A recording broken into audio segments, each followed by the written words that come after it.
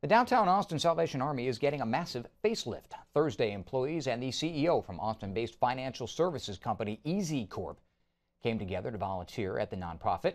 The company donated materials and manpower for the Salvation Army's downtown shelter and social services center. They also provided new computers, furniture, TVs, paint, and cleaning supplies. Every quarter, the company gets together to volunteer in the community.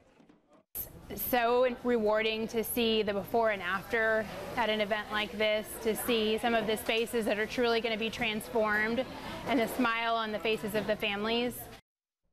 150 EZCORP employees will volunteer Thursday and Friday on the project. They will be updating the Children's Learning Lab, laundry room, and the sleep shelter.